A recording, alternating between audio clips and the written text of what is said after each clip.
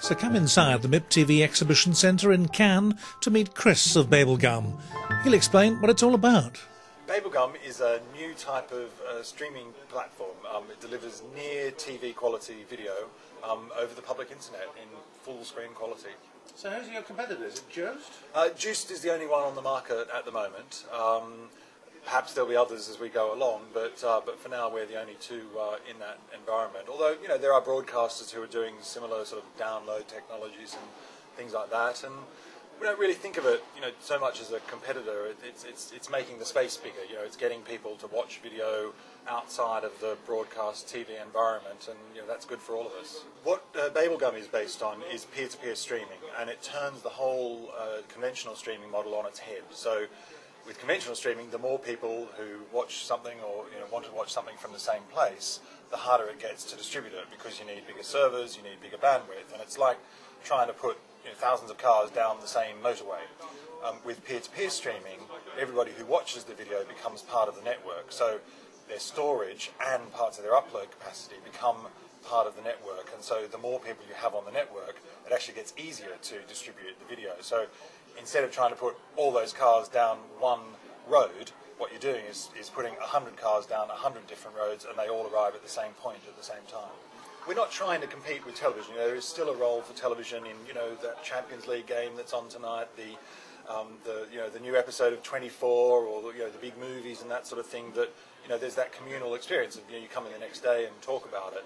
That's going to remain with television for the foreseeable future.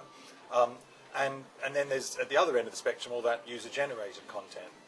But there's a huge gap in between there, and that's where we're looking to get content that's maybe not shown outside sort of its original markets, or maybe it's been shown a couple of times, but then doesn't get repeated, or maybe it's sort of special interest stuff that a commissioning editor is not going to buy to go onto a linear network where space is limited.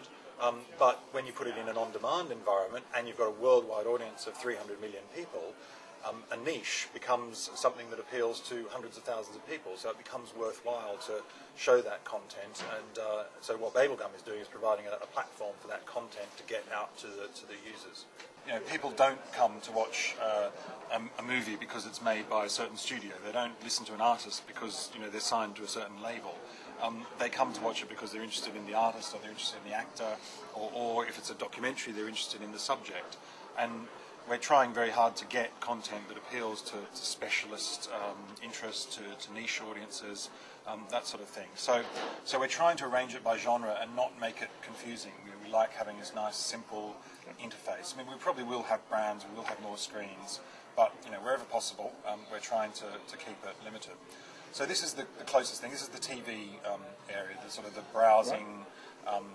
Not sure what you want, but want to have a look around. So if you click news now, what do you get? If I click news, so I say I'm interested in news, and we've got news coming from people like AP, Reuters, ITN, those sorts of providers.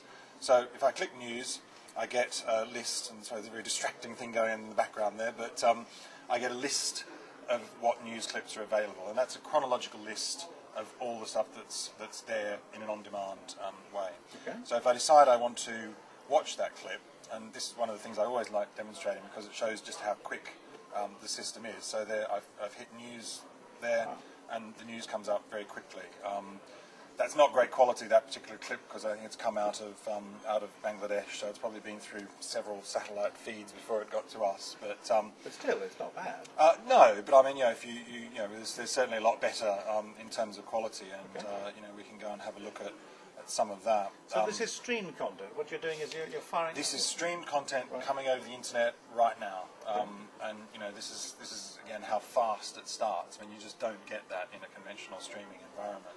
Possibly the first stages will be people watching short content until they're sort of used to the system and the platform, but then graduating to watch longer content, to watch documentaries, even to watch film, and we've got a mix of that content. Okay, so you showed us the TV bit. There's another button like video. The second bit is where we start to get into the personalisation.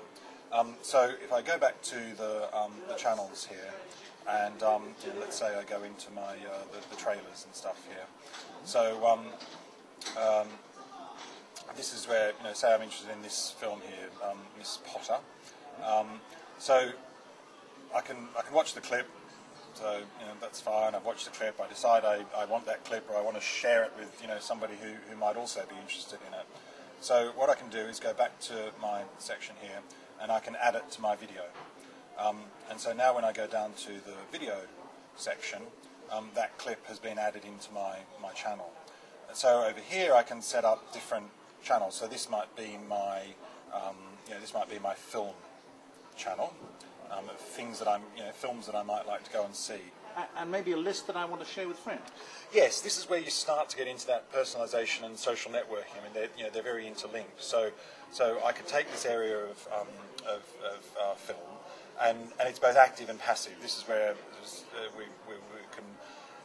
we can populate this sort of channel with content that fits your interest. So you can either manually go and get stuff and say, I want to put this into my area, or you can ask the system to say, find me more clips about cycling or death metal or whatever your channel is. And then when you've got those lists, or if you don't have those lists, you can start to go to this third area, which I can't show you at the moment because it's not in the current beta release, but will be in the release that's coming out soon.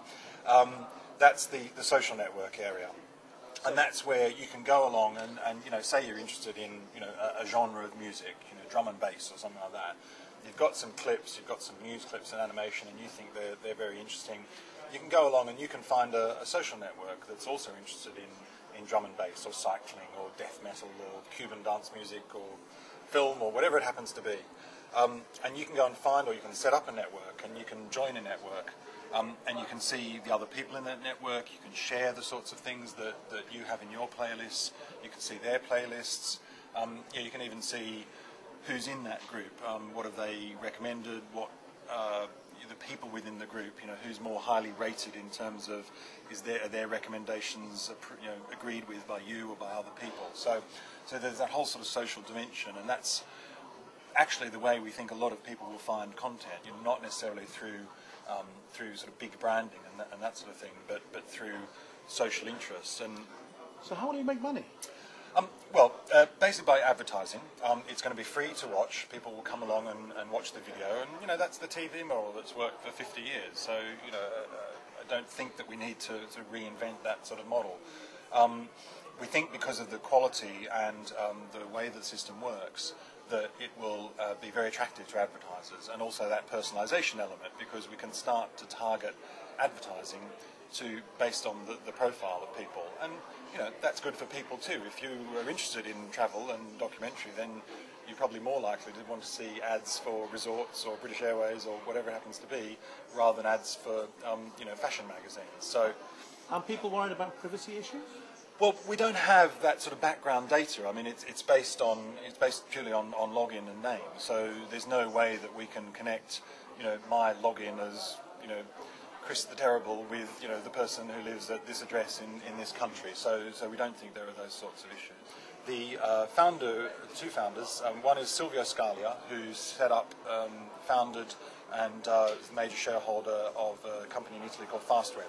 Fastweb were one of the pioneers of MIP-TV, one of the first companies to offer the triple play of phone, broadband, and content that you could get delivered to your home via a set-top box.